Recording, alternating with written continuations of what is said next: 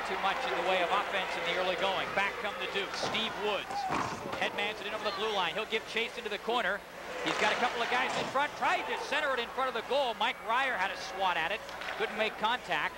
And the puck is rushed out by Wade Gibson. He will snowshoe to center and dump it off the boards down into the Duke zone. And both teams make some changes on the fly. We played a minute and a half in the first period. No score between Ottawa and Hamilton. Rob Sangster trying to knock it down.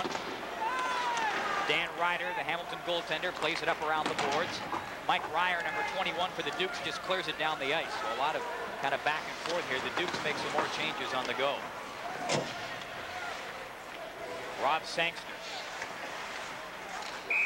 bounces it in, and offside called on the Ottawa 67s. You talk about guys who've been a disappointment, like maybe Clayton Martin has for Hamilton. Mike Ryer, number 21, has been a pleasant surprise for them. He was a 9th-round pick in 1987. Another one of the Toronto Marlborough holdovers, one of the 3 that are in the lineup tonight. And he's a 3rd-year OHLer, came from the Marley Midgets. Long pass up ahead there intended for Joey Simon. Knocked away from him. He spins around.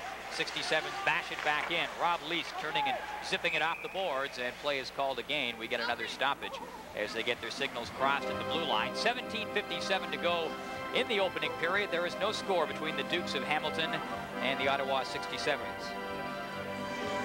Joey Simon coming over from Kingston and trying to help this team out.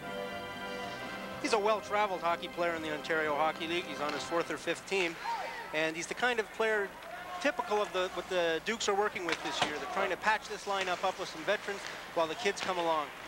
He is undrafted as yet and has a lot on the line, hoping to get an invite as perhaps a free agent to an NHL camp. But he's been a bit of a disappointment thus far, as have many of the players on the Dukes. Derek Booth trying to keep it in for Hamilton. It's knocked down.